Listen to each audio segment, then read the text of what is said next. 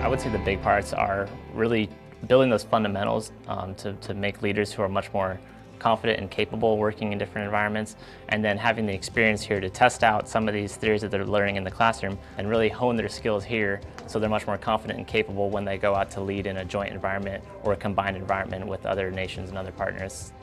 I think it's very great that we actually are so diverse and we have all these cultural differences in the course. And the fact that we are, in my class, people from 10 countries, I think this is really great.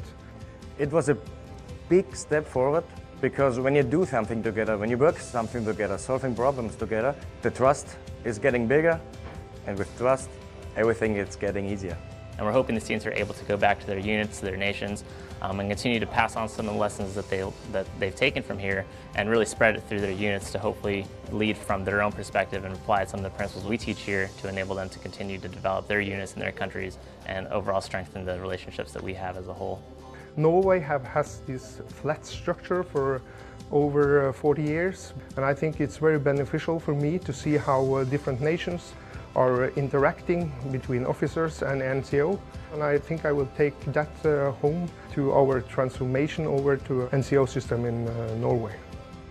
That was a huge impact, the intercultural awareness, what other guys are talking, what are their behaviors, because I thought we are all neighbors and we know each other, but I was wrong. And to be honest, we came here as comrades and we're leaving as friends.